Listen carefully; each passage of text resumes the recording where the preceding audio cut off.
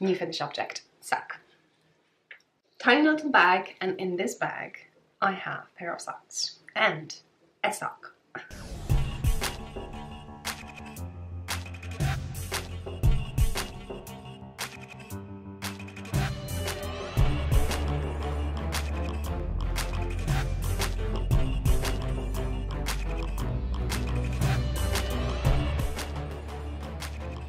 They are so cute. And if you watch my episode 96, I think, yeah, I was showing you a box and this one, and I was hoping that I'm going to mix two colors together. So basically start with this one, just toes, and then continue with the body with a different color. But I did a bit and I just fell in love with the color and I just could not stop. So I was knitting these, but I made a boo-boo.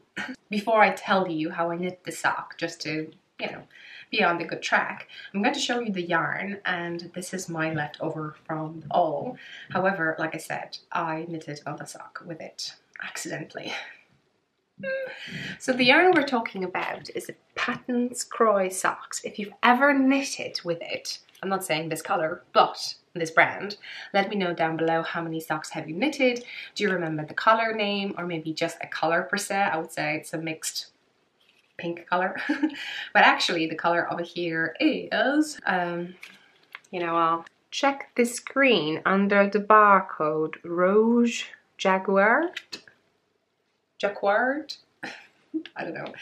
So anyway, so I have a bit left and I'm planning to do stuff, and I'm going to tell you in a sec. So I casted on 12 stitches, and I did my standard toe, which is in the free tutorial, step-by-step steps tutorial down below link, or I will always leave it at the end of the video somewhere here.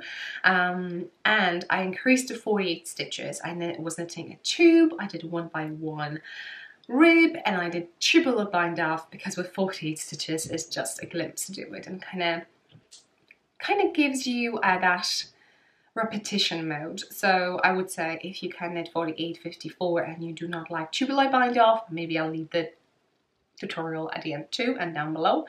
It is a good thing to knit socks, because 48 stitch, especially with this is kind of a heavy sports weight. I'm going to show you in a sec why.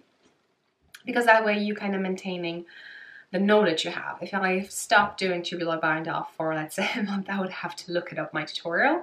But somehow, because I was finishing my sweater in the bottom and I used that, and then I used that for this sock, I kind of maintaining that knowledge how to do it. And the same thing, how to do magic cast on. That's this is what I do normally over here. So yeah, so then I went back, cut the yarn in the middle to do an afterthought heel. So basically, tutorial down below link too. You put one needle, another needle through the first, you leave the second, and you put the third row, and then you cut the second row, just one stitch over there in the middle to open up, and then you knit in the round. Just to, in a glimpse how to do it, I would say better to watch the video first. So yeah, and then I casted on a second one. No, not this one. And I casted on this one. And as you see, this is just a basic, before you put afterthought heel, so maybe that's quite interesting. But somehow I increased the stitches, so over here, to more than 48, and I ended up with 56. So this is how you normally do it. So you knit tube until you think that's fine, or you run out of yarn. That's why I like also toe ups. And especially in case, afterthought heel, in case you make a hole in the heel, you can just rip the heel and put the heel back. That's why I also like afterthought heel to put at the end, because if I had it during the knitting, it's more complicated, possible to fix the heel, but you know, easier, better. And then I finish it, and I realized that I have more than usual, because when you do that afterthought heel, you have to pick up stitches, and with 48 I had to pick up 24. Am I right? I think so, yeah, that's a half of the stitches. And somehow I was like, I have too much, I would have to pick more. And then I counted. Basically the best thing to count how many stitches you have is to go back to the ribbing and just mark maybe a 1 stitch, count this one, go back, do not count this one, and then you will note how many you have. So I had a dilemma. I checked how many yarn I have left, and I had 41 grams. I weighted my first sock, which is 31 grams.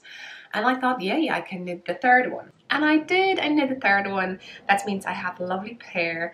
The sock is slightly smaller than I would want when I hold fingering double. Like I said, this is sport weight. So it's something between fingering weight and a double knit weight, so DK weight. So I was just chancing, but I knew if it's going to go a little bit small, I know who's going to get that. So definitely this is a gift knit. So just to be aware, and especially to double check when you get Patons Kroy sock, how much meterage or yardage you have in the 50 gram balls, because that's what I get, 50 gram balls, not 100. So, where is it? Yeah. So any yarn you have, you can check the content. So we have 75% wool and 25% nylon over here. It says washable, so superwash. And then underneath that, you have information that it's approximately 152 meters, which is 166 yards. So normally what I do, hello? Okay, so normally what I do with the 50 grams, I multiply it by 2. So 152 meters gives me 304 meters. And that's little meterage, because normally for fingering we would have 400 meters is a fingering, although 365 maybe, you know, depends how tight or loose you knit, it will go through it. But even 425 meters, that's fingering, very thin fingering weight, but it's kind of fingering. So yeah, having just 304, you know, it's little. That means that the yarn is thicker. Well, so I thought, let's test it and see if 48 stitches will give me the same gauge that I'm getting when I hold fingering double without actually doing any math. It was basically knitting a sock and checking on it. So that's a risk that people may take, or you can just do the math if you want to. But I just want to do it. I knew that I have a few friends around here who has thinner, smaller feet than I have, so it would not be a problem if that at the end figure out that the sock is not for me. So yeah, so it's a little bit small, I can definitely fit into it, but let's not push it. Let's not push it. So what I'm going to do with 56, it is kind of loose, I'm not sure it will fit me properly, but I need to put a heel first.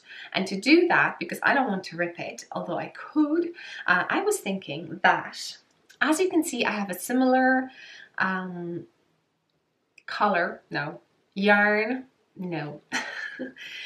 technique. The yarn was dyed over here, but in a different color, and this color is also, that's aqua Jacquard.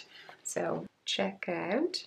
So on the screen you can see it, and what I was thinking that I'm going to knit a sock like this without a heel with this ball, with this skein. And what I'm going to do then, with the leftovers that I have over here, I'm going to make a heel. And with these leftovers, I'm going to make a heel for the sock I'm going to knit. So it will not be matchy-matchy per se, but it will. Do you think that's a good idea? Let me know down below. Or I could actually frock it now, because I feel this I feel that I accomplished something with the pair, so I think it does not hurt that much to frock this one now. It would if I have just one sock over here and I would have to frock this to knit the second one. But just having that option gave me that ease and, you know, like feeling good about myself. So we shall see how it goes. I will be waiting for you to let me know down below, so please do. And meanwhile, I think I'm going to cast on another Patons Kroy sock, which will be at this one. And the color over here is Sporty Stripes. I think it's going to give a beautiful, beautiful sock. And I'm thinking now, 48 wasn't for me, 56, it's too big. I should go 54. I'm now doing 2x2 rib, so you can divide it by 2. That gives me, that shouldn't be a problem. 54 by 2 will give me 27 stitches, and that's what I'll be picking up on the side. So yeah, I think I'm doing the math right. I haven't thought it through, to be honest. So let me know down below. And just let you know, this beautiful yarn I got from my viewer and a long time friend, Diane. So thank you so much. I'm going to cast that on, because that's project to just work something, don't think about anything, working around, quick knit, and you feel good. Okay, that's it in regard socks. I hope the next one will be my finished hat. So stay tuned, subscribe, like, and let me know, what do you have on your needles? Bye.